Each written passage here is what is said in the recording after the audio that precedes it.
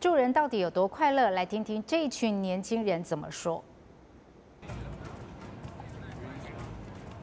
We founded the International Youth Conference because we wanted to get engaged into the decision-making process. And now we are engaging young people into policy making, but also encouraging them to be active so they can be an actual decision makers and policy makers. I'm here to explore a little bit more about what it takes to be a leader. And I wanted to take lead in my life and who I am as a youth to create change. The exciting thing about IYC is that it's a hybrid gathering. So we have people flying in from all over the world to come in person to be in dialogue, to share and reflect. But in addition to that, we have online sessions, and all of our physical in-person sessions are also being live streamed.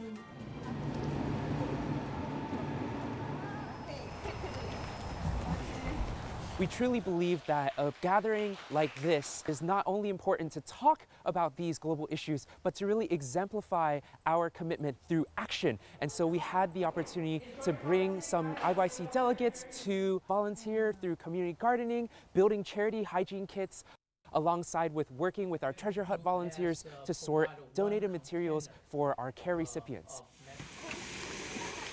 Everybody has food scraps or leftovers. You just put them in the ground and you put water and wood chips and a bunch of stuff over it. It's actually really easy, and I feel like more people should be doing that.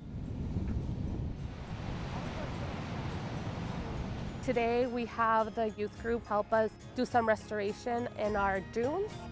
We have the group remove some of the invasive plants so that we can allow the native species to establish in the area. We brought a lot of people together for one reason and one objective.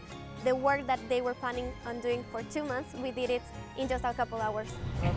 We are engaging with young people. They can get better equipped with the skills to serve humanity. And Kishi is an organization and a foundation that's really helping us do that, as you can see.